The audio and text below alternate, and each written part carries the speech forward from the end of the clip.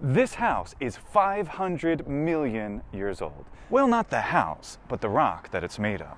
I'm in Chestnut Hill, northwest Philadelphia, in Pennsylvania, where everything is glittery and shiny.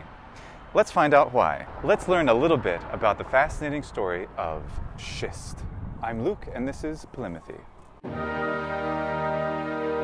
This beautiful rock is called a schist. Look how it sparkles and shines. It is a type of metamorphic rock. Now, there are three basic types of rock. Metamorphic, that's what this is. But there's also sedimentary and igneous rock. Igneous rock includes stuff like granite, basalt, and they come from magma or lava. Sedimentary rocks are pieces of broken rocks that have become grains or clasts. It's a technical geological term, we'll talk about that another time. And they get turned into things like mudstone or sandstone. If you put a sedimentary or an igneous rock under extraordinary temperatures and pressures for a really long time, like millions of years, then you can get something as beautiful as this. Let's take a look at this. So this is called a schist, and you can see it looks like it's been like squeezed, kind of like toothpaste or something, different kinds of toothpaste that have been squeezed together. And that's sort of what is going on, a kind of plastic deformation to create this amazing thing. Just look at this shiny rock, just absolutely beautiful. I think those are some garnets, and the really shiny reflective stuff, that's mica. Now, because they're so beautiful, metamorphic rocks like this are not going to show you any kind of fossils. And that's because the original sedimentary structures that were there have been mostly obliterated by the high temperatures and pressures. This schist in particular is called the Wissahickon schist. It's from the Wissahickon Formation, named after the Wissahickon Gorge that is located in Fairmount Park in the northwestern Philadelphia region. And all over suburbs of Philadelphia, you can see it being used as a decorative building stone because it's just beautiful. Look at it. Look at all this stuff.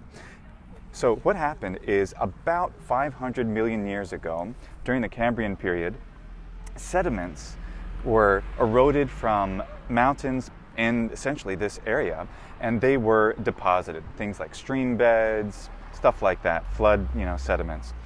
And what happened was then the tectonic orogeny. Orogeny is the genesis of an oros, Greek word for mountain, so the creation of mountains. So this was smashed and pressed under unbelievable amounts of pressure, just millions of tons of rock and very high temperatures to create this beautiful looking schist.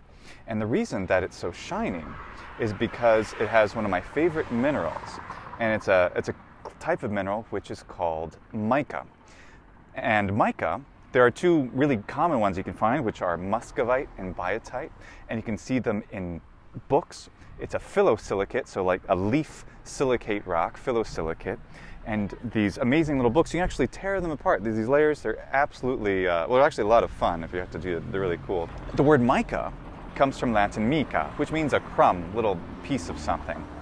And that comes into Romanian as mic, which means small, and to Italian mica, meaning hardly. Schist ultimately comes from the Greek word schizo, which means to divide up, because you can see it has these layers and everything. And from the same origin, we have the English word schism.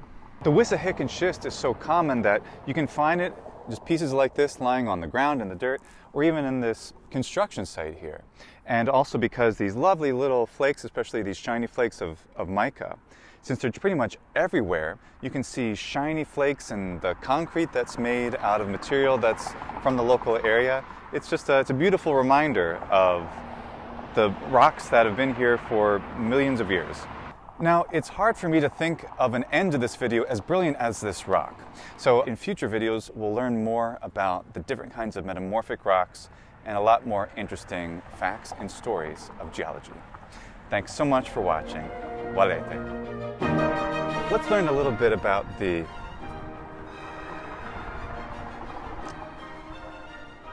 Let's learn a little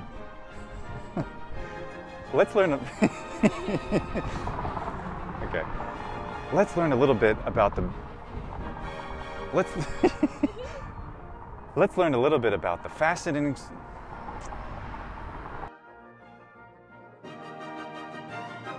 Those look a lot like garnet crystals and all over I'm in Chestnut Hill, where everything is